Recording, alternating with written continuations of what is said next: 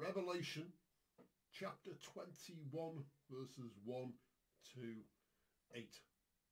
Then I saw a new heaven and a new earth, for the first heaven and the first earth had passed away, and the sea was no more. And I saw the holy city, New Jerusalem, coming down out of heaven from God, prepared as a bride adorned for her husband.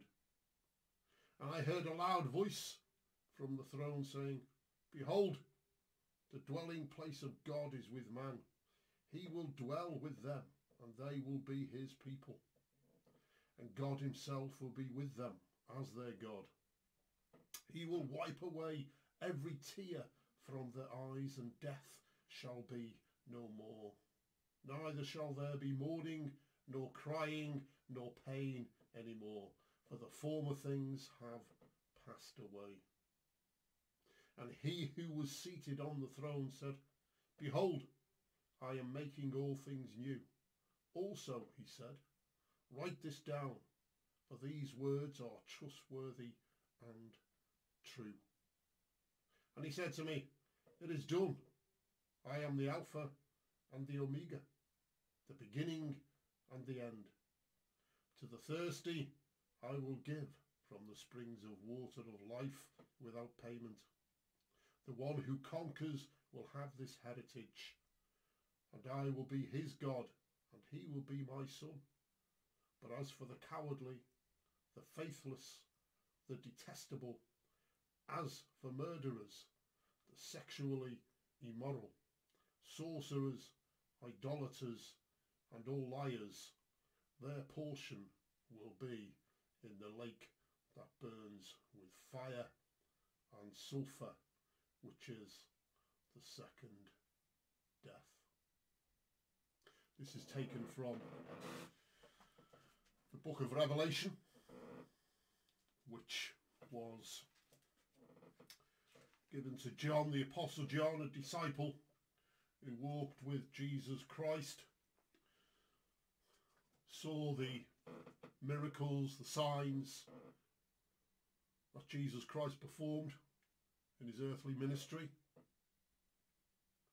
saw Jesus Christ taken to the cross, to that piece of wood, saw the nails driven into his hands and his feet and the spear in his side, watched him die, breathe his last and scream out, It is finished. Watched him taken off that piece of wood, placed in a tomb. The tomb was sealed, and then witnessed, as Jesus Christ said, that he would rise again, destroy this temple, and I will raise it up. And the Old Testament speaks of Jesus Christ coming for his people. In Isaiah chapter 53, we read that God was to become a man in Jesus Christ, take on human flesh, and take the pain and the suffering for his people, for their sin, take the wrath of God upon himself, and take the punishment that was rightly theirs upon himself on that piece of wood, and placed in a tomb. And all this happened, and this was spoken of hundreds of years before it did happen. And so this is that John the Apostle, the disciple of Jesus Christ, the disciple that leaned against the breast of Jesus Christ. And the Last Supper, we've all heard of the Last Supper in the main, Passover meal. Jesus Christ was just about to be betrayed by Judas Iscariot, delivered over to the Romans, and to be presented before Pilate. And although Pilate found no guilt in him, he was condemned to death and crucified and handed over to the Jews to be crucified. Although it was the Romans that crucified him, Pilate handed him over after declaring, I find no guilt in him. And this John was on the island of Patmos, and he was imprisoned on the island of Patmos, and he was given this revelation. It was a revelation from God, which was given to Jesus Christ, the revelation of Jesus Christ, which God gave him to show to his servant the things that must soon take place. He made it known by sending his angel to his servant John, who bore witness to the word of God and to the testimony of Jesus Christ, even to all that he saw. Blessed is the one who reads aloud the words of this prophecy, and blessed are those who hear and who keep what is written in it, for the time is near. So, chapter 21 is taken from that prophecy. John, on the Lord's day, on the island of Patmos, was in the Spirit. And in the Spirit, he was given this revelation, this revealing, this prophecy. Revelation means something, it's to be revealed to him.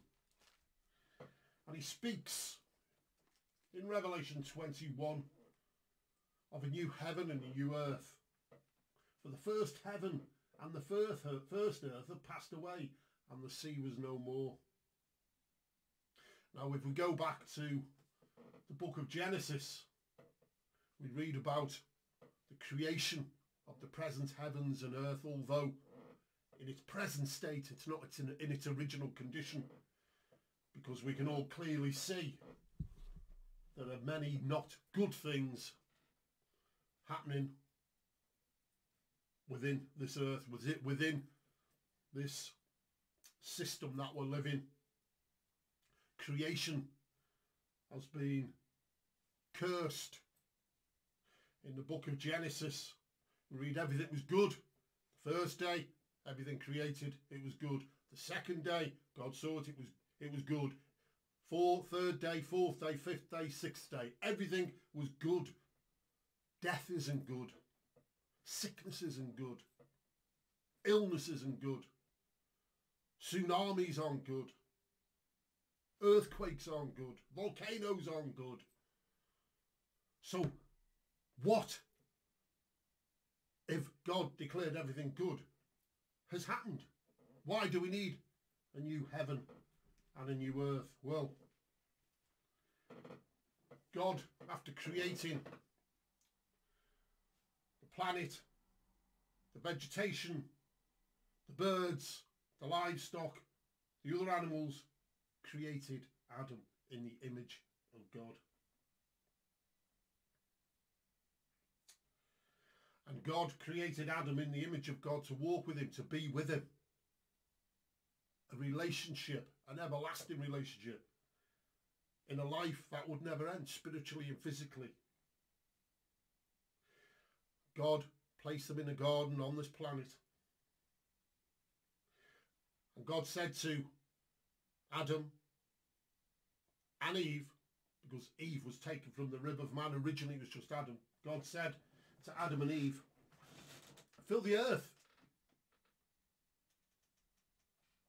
have dominion over the earth.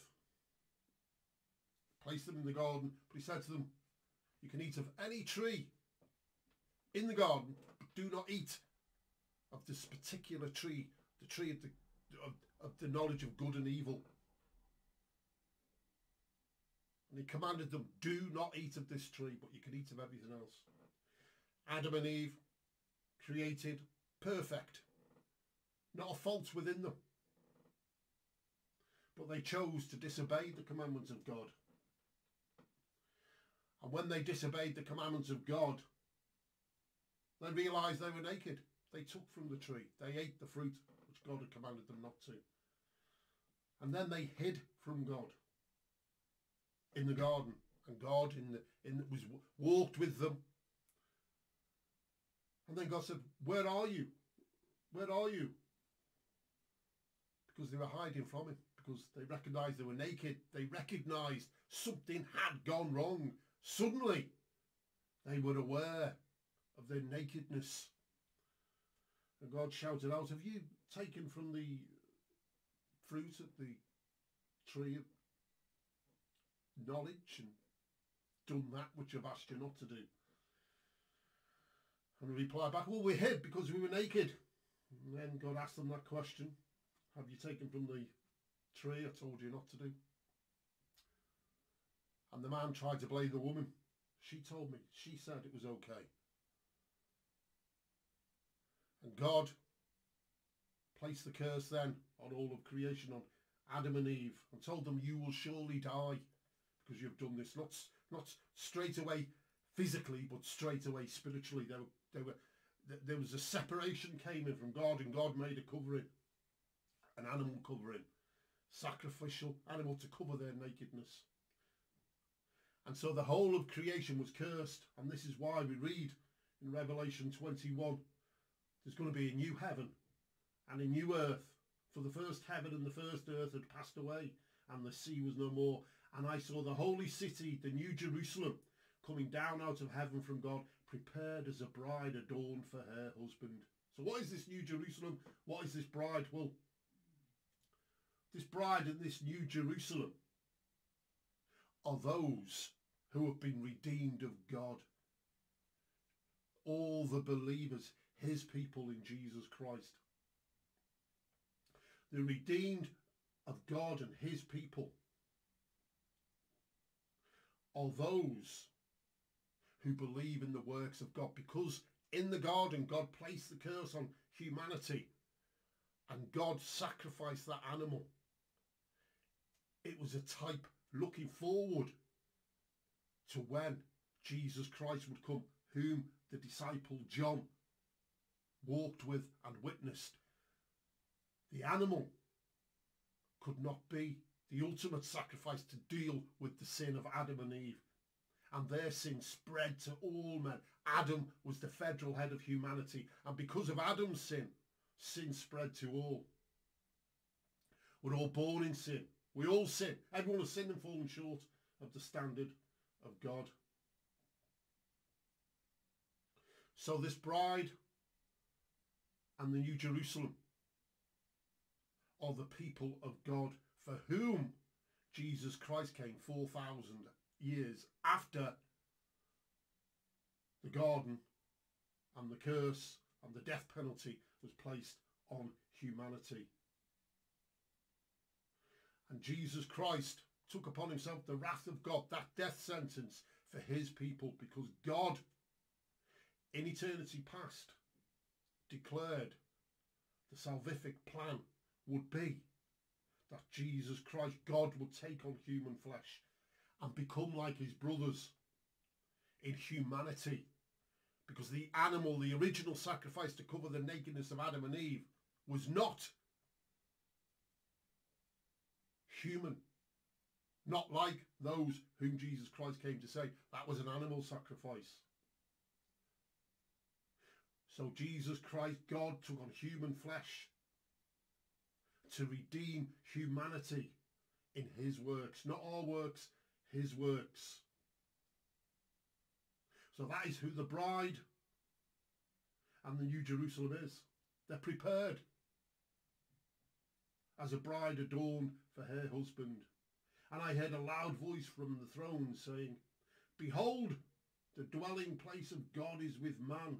He will dwell with them, and they will be his people, and God himself will be with them as their God. Jesus Christ told his disciples that he's got to go away to prepare a place for them, but he'll come back. And here we read that God has prepared a place. He will dwell with them, and they will be his people. He will wipe away every tear from their eyes, and death shall be no more. Neither shall there be mourning, nor crying, nor pain any more, for the former things have passed away. And the big one here, the last one to be defeated will be death. We all know death is an imposter. If death wasn't an imposter, why are we sad when someone dies? Why do people fear death? Why do we look at death and know inherently this is alien? God has put eternity in the hearts of man. And so there will be no more tears. There'll be no more curse. in this future relationship with God in Jesus Christ, God the Father, God the Son and the Holy Spirit. There'll be no more tears. Death shall be no more. No more crying for those who have died, because death will be no more. No pain, for the former things have passed away. They were all brought in.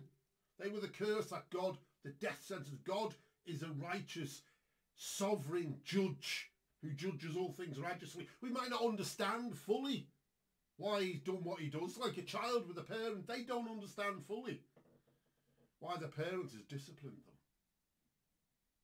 But in the end, that discipline bears fruit. And this is with God. All things work for the good of those that love God, for his people. No matter what it is, all things work good. God's working a plan. And some people say, well, why did he do it like that? Why didn't he do it like that? Well, who are you, man, to speak back to God? He has a plan. His ways are beyond our ways. If he created the heavens and the earth and all things that we see, the universe, all the biological living life forms, he's far wiser than us. He knows more than us. He understands more than us. He's more capable than us. But he has a plan. There's a reason for it. I don't know the full reason. But he will succeed. He is the victor. And he who was seated on the throne said, behold, I am making all things new. Also he said, write this down, for these words are trustworthy and true. And he said to me, it is done. Jesus Christ on the cross said, it is finished. That was a salvific work. It is finished. He on that piece of wood took the punishment upon himself, the sin, for those who will believe in him, for his people. It was finished on that piece of wood. But death will be the last enemy to be defeated. And when that happens, as the Alpha and Omega, which is Lord God Almighty, Jesus Christ, the Alpha and Omega, the beginning and the end, it is done. And he said to me, it is done. Death is defeated. Anyone, the beginning and the end, to the thirsty I will give from the spring of the water of life without payment. To the thirsty I will give. What did Jesus Christ say to the woman at the well in the Gospel of John, chapter 4?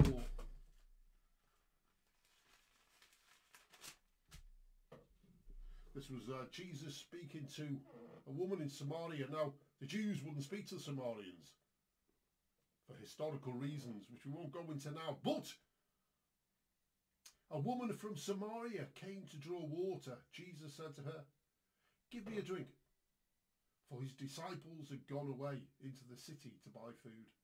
The Samaritan woman said to him, and by the way, this well, Joel Kramer, if you put into YouTube, Joel Kramer, he does all the biblical archaeological sites in Israel, Jerusalem, surrounding area. And he's got a video on his YouTube channel. And there you can see where this event took place, this actual well. And this conversation between Jesus and the Samaritan woman took place. And it is fascinating.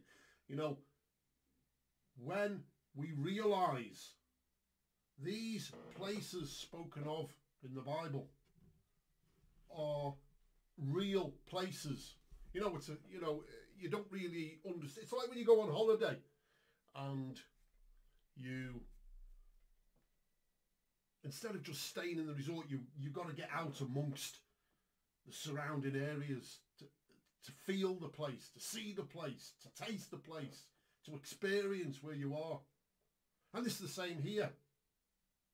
We can actually not just read the word of God, the truth, this revelation of God, but we can also see the places where these things happen. You can go physically to Israel and see this. Or you can Read books, go online and see these places. People are putting this stuff on YouTube. There's a book by Joel Kramer called Where God Came Down. I'll say that, Where God Came Down, Joel Kramer.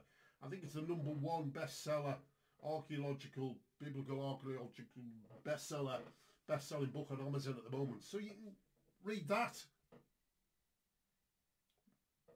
Take a look at that. I bought it and it's absolutely amazing. And it takes you to these places and you realise, wow, these aren't just created like in a book of fiction. These are real places. This is a historical text recording historical events. And this woman of Samaria, a woman from Samaria came to draw water. Jesus said to her, give me a drink. But his disciples had gone away into the city to buy food. The Samaritan woman said to him, how is it that you, a Jew, ask for a drink from me, a woman of Samaria? For Jews have no dealings with Samaritans. Jesus answered her, if you knew the gift of God and who it is that is saying to you, give me a drink, you would have asked him and he would have given you living water. And that's Jesus speaking. In Revelation, here again, we read, I will give from the spring of water of life without payment.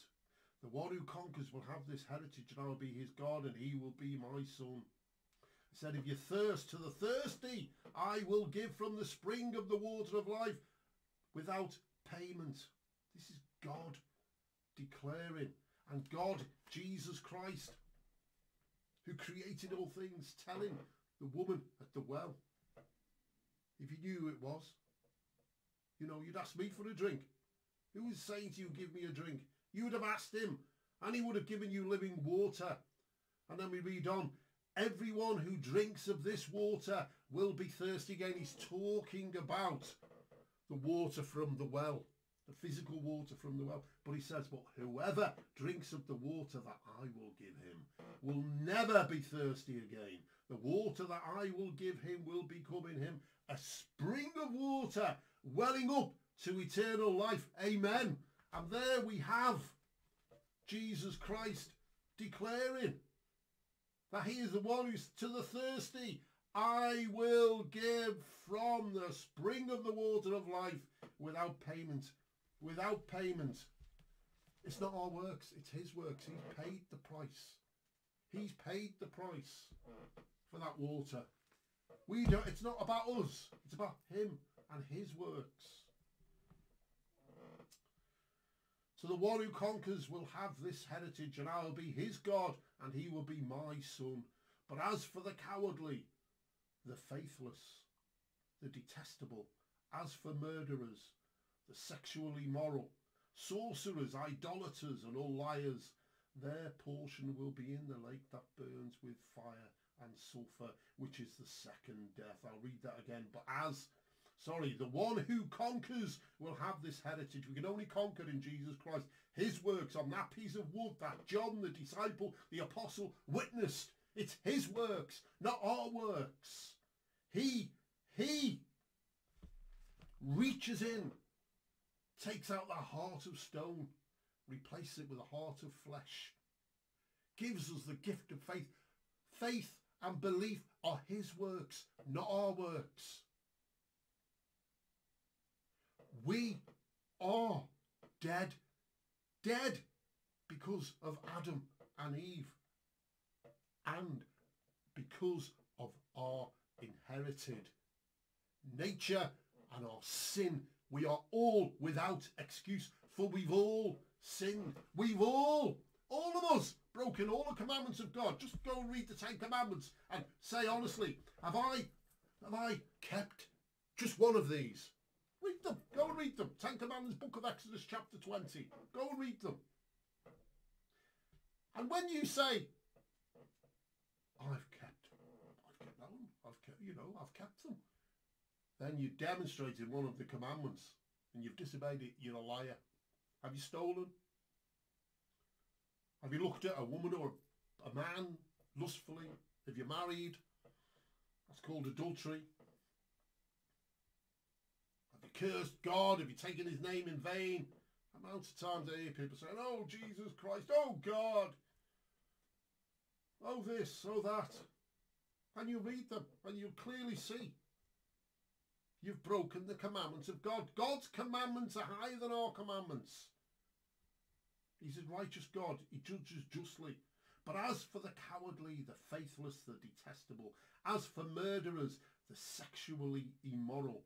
Sexually immoral means those who commit fornication, sex outside of marriage, homosexuals, lesbians, lusting after your neighbour's wife or your neighbour's husband,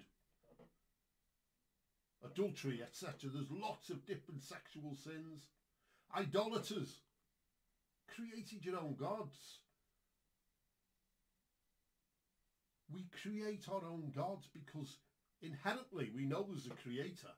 We're always looking for this authority outside of ourselves. And we then turn it back on. So I am going to be the one who says, this seems right. Man does things that seem right to him, but in the end it leads to death. There's only one way. I am the way, the truth and the life, and that's Jesus Christ and his commandments. All liars, their portion will be in the lake that burns with fire and sulphur, which is the second death. The second death and the first death. The first death is when we die. Okay, could be argued. You could also say, well, the first death from the garden, that was when death was declared on all of humanity. All of humanity fell, all of sin falls short of the standard of God. Death penalty. Everyone is going to have that physical death. Apart from, there was one or two in the Old Testament, Enoch. Okay, that's another subject. But everyone, 99.999% of those human beings who have ever lived, living or will live, will die a physical death, unless they're still here when Jesus Christ returns. So, the first death is our physical death. We're spiritually dead because we're separated from God in Adam. The natural man doesn't understand the things of the spirit. But physically, we're all going to die. And it says here, which is the second death.